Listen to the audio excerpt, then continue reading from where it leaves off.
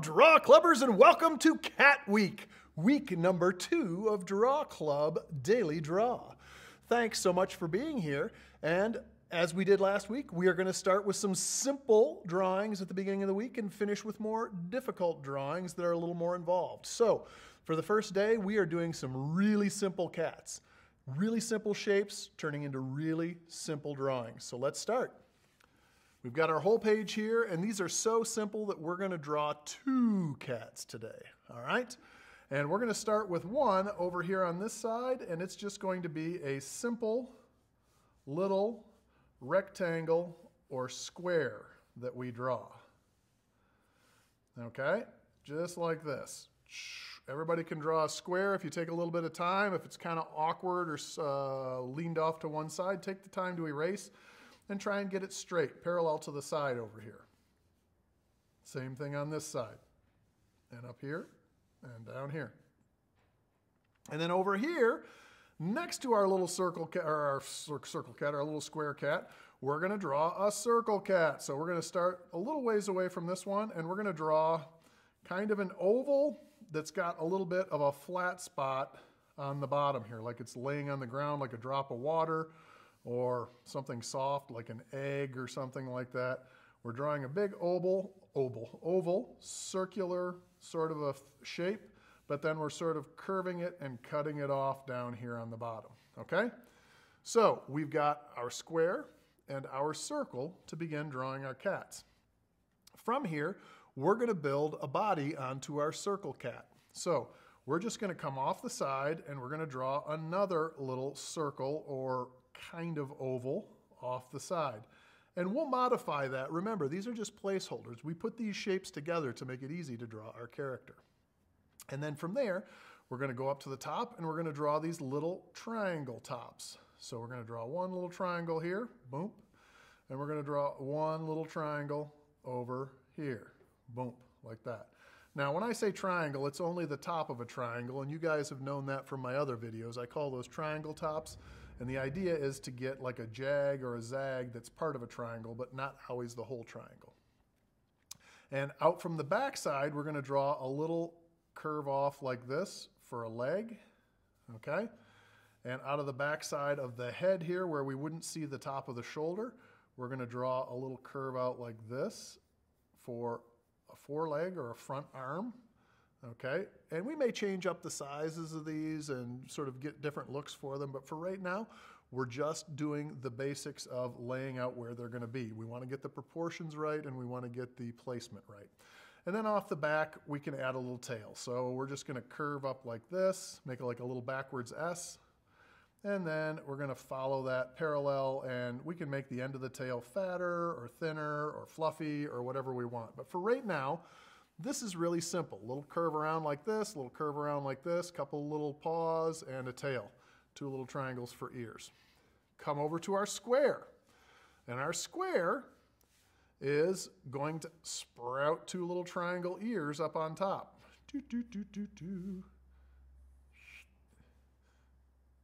And up there, okay? And as we come down the side, we're going to curve around into the bottom. Okay, so we had a square or a rectangle. Now we're curving into a flat bottom like that. We're going to come up to the top and erase where the ears go into the head or the body. We're going to come over here and we're going to erase where the ears go into the head or the body. And we're going to erase where the tail goes in. The arms and legs, maybe this one, we'll erase, but over here, that's kind of behind the face, okay? So now look at this. We've got these cute little basic shapes that we can start with. Let's start adding some features. Features make all the difference in the world, so let's start adding some. We're going to come over on this side and make the simple circle eyes that you often see in internet icons because they're so few pixels that are needed to draw them and make them understandable. Plus, they can be really expressive. So we draw a nice big eye here. Try and make it as close to a circle as you can. making a circle is kind of a talent. It's not always easy. So even these simple drawings can be kind of difficult if your eye's all squiggly off to the side. Then we're going to come to the other side, and even though they're touching, we're going to try and make another eye. And this is even a little bit more of a challenge because you're trying to make it about the same size as this one and have it be as round as that first one was. Okay? So now check this out. We've got some cutesy eyes. Over on this cat, we're going to do some simpler eyes. And we're going to come down below, right down near the bottom, maybe about a third of the way up. We're going to take and we're going to draw a circle down here like this, and a circle down here like this. All this one has is little pupils. We don't have the big circles around it. This one, however, would look kind of dumb if we didn't have the pupils in there, so let's add them. We can put them anywhere. We can stick them right in the middle like this, looking at us. Or you know cats. Cats are often looking at other things, so I'm going to take his pupils, or her pupils, whichever kind of cat it is, and stick them up in the corner like this. And then I'm going to erase those original ones. So there's that, and there's that. Okay, so we've got big circle eyes, little circle eyes. Even if they're little circles, we're still going to fill them in.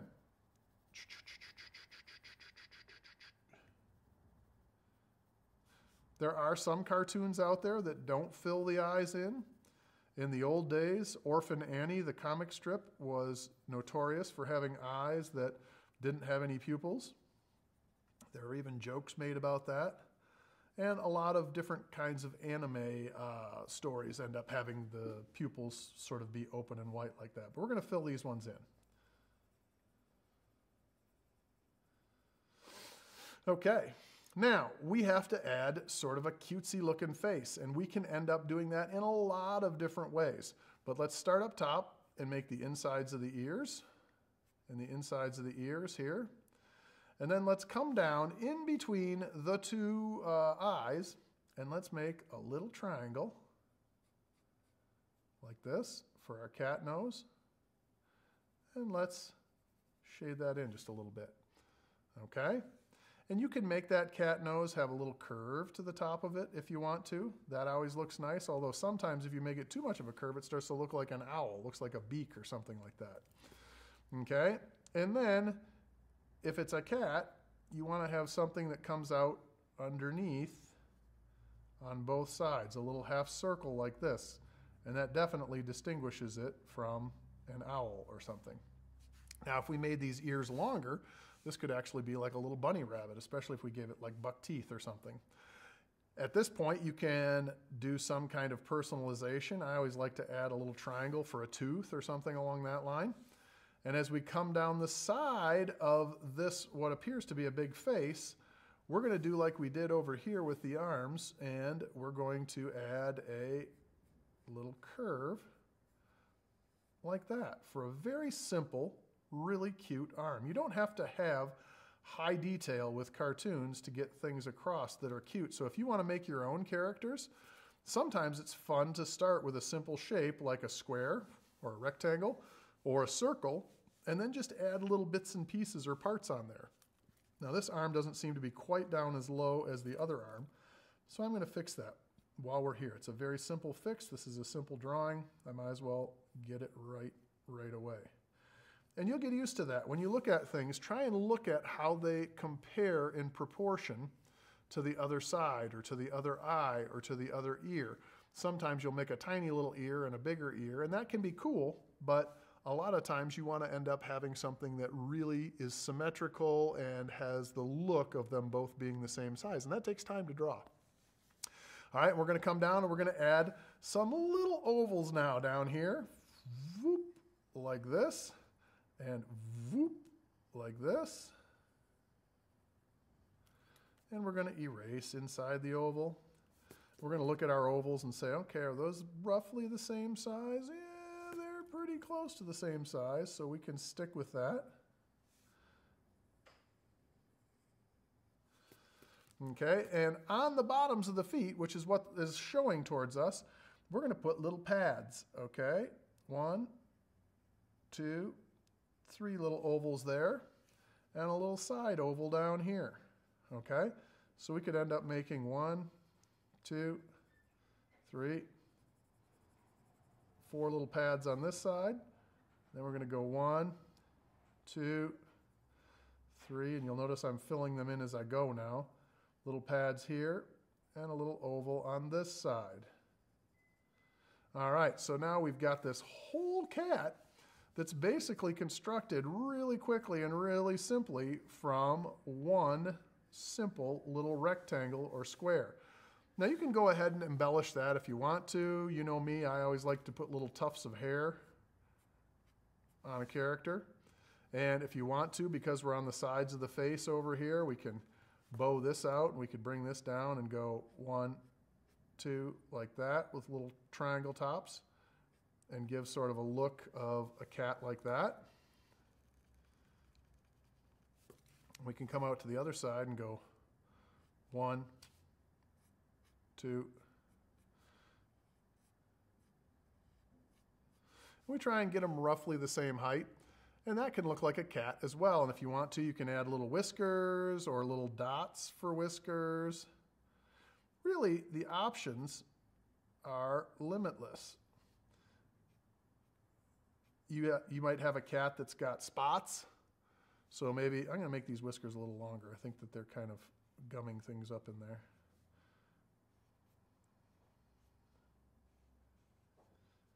You might have a cat that has spots, so maybe you make a little spot here, a little spot there, a little spot there, one over here. Then you go ahead and fill those in. That's really up to you. You don't have to draw it exactly like this. You go ahead and make your cat. If it's got tiger stripes, add tiger stripes. If it's got a real big fuzzy furry tail, add a real big fuzzy furry tail. If it's got a really thin streamlined tail, go ahead and add that. That can just be off to the side. We've got a tail like this over here, so maybe we just do 1, 2, 3, 4, 1, 2, 3, 4 little triangles, and we have this sort of bushy tail off to the side. Okay? Now this is a really simple cat, and you'll notice that it could also be a hamster. It could also be some kind of other little furry woodland animal. A lot of times when you start to draw a character in cartoons, just simple little changes, like we said earlier, like long ears or buck teeth or something, can change it from one kind of animal to another very easily. So you've got a lot that you can play with when you start with simple shapes. Let's move over to this cat now. And this cat is kind of flump, laying down on the ground. And we can go really simply and just do the cheeks of this, the little front cheeks of this cat and bring them up and around like that, okay? And over on the other side, up and around like this. And it's very cutesy, okay? That's really all you need to do. You don't even have to add that nose in if you don't want to. You can just have that little cute mouth, all right? And then a lot of times, if it is going to be cutesy, we'll do what they do with chibi, and that is we'll add sort of a little cutesy sort of shadow or shade down here. It's not as dark as the eye, but we still shade it in. Kind of looks like there's a little bit of red on the cheeks or a little bit of blush or something along that line.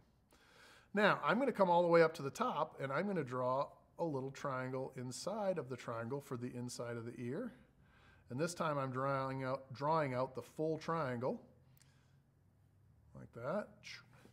All right, and I'm just going to fill that center in.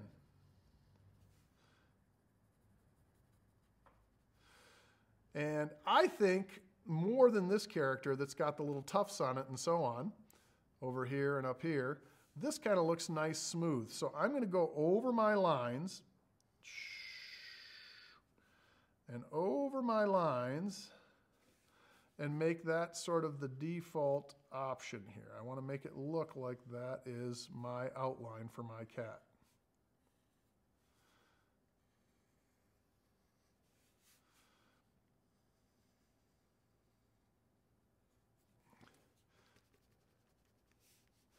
Now, this ought to be a drawing today that nearly anybody can play around with and do and get some good results. I know as we get further into the week, they can get a little tougher, but just try them. Even if you don't succeed on the ones later in the week, just trying them makes you better and better at it. And I'm guessing if we go step by step and go slow enough, or if you go back in the video and look at it a little bit, if you can do this, you can do any of the stuff that we do later in the week. Now, we're going to come down here and finish off the arms. Make them a little bit thicker like we did before.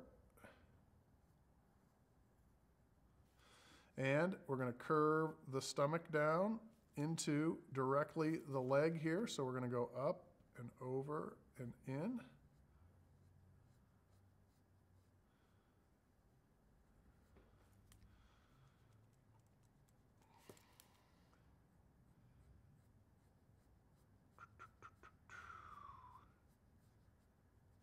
Okay, and then we're going to come up around the rear end, and I'm going to go into the space where the tail is a little bit, because the tail kind of comes out from behind, and so there would be maybe a continuity from the body into the tail, but we are also going to see the curve of the back and the rear end of our cat. So let's go now and add a thicker line around the tail. And see, this is very simple today, but these are really cute little animals, really cute little cartoon cats. And again, you can go ahead and personalize this any way you want to. I'm going to add a couple little tiger stripes on the back and fill those in. We could even do the same on the side here of the face. As we curve those little triangles in and curve those little triangles in.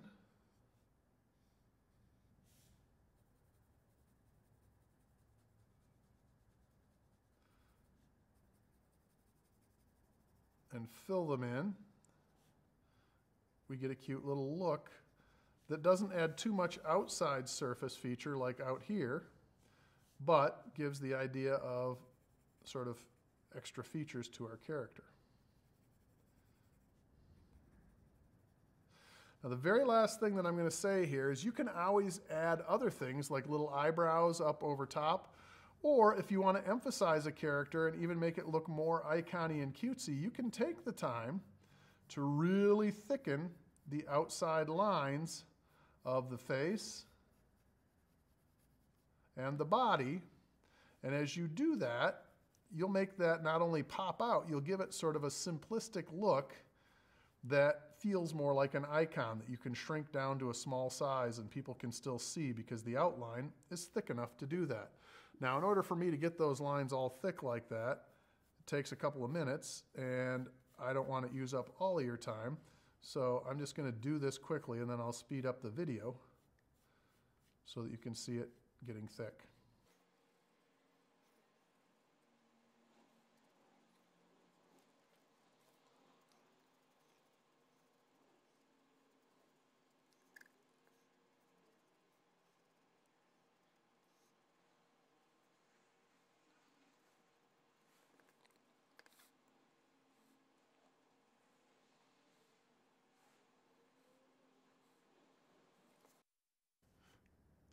The only problem with doing that is once you've done it, once you've started it, you're kind of committed to doing it, and it takes a while to make those lines thicker. Fortunately, in this day and age, if you've got a computer, you can usually make those kinds of thick lines very quickly in a application like Photoshop or Illustrator or even some of the apps that they have online.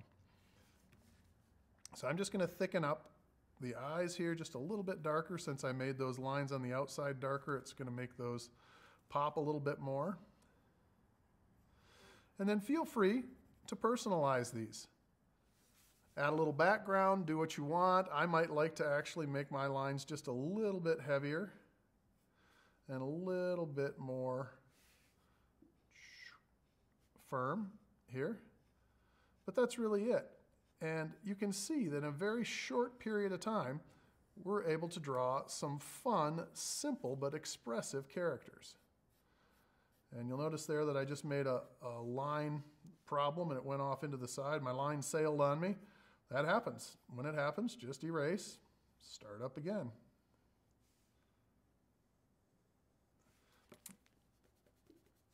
All right, and now in the last two videos that I've done, I noticed during editing that I did not sign my work. So I want you guys to always remember to sign your work. So I'm going to try very hard to get you to do the same thing, and I'm going to try very hard to remember to do it myself so you understand. On all my professional work, I end up putting my signature on, but sometimes when we're sitting in here doing the video and I'm trying to get it done so I can edit, I forget that, but I shouldn't, and you shouldn't either. You've done the drawing, you deserve the credit. Put your name to it.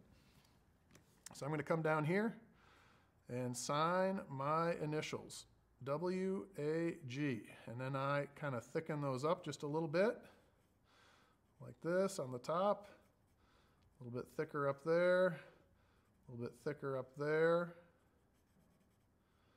and then I take my G and go through the A, turn my wag into a little tail that's wagging, and then I like to add the date, or at least the year, so it's 2020, so I add a 20 down there. So this is our first day of cats. Very simple. Hope you had fun drawing with me. We're going to start day 2 tomorrow with a little bit more in-depth cat. Not too crazy, but a little bit more in-depth. Please come back and draw with us. We always love having you here. And as always, please, please, please subscribe, like, and share these videos. We need all the followers we can get so that we can have a big group of people that draw together. People who love to draw, love people who love to draw with. And we have a good time doing that. So, see you tomorrow. Have a great day.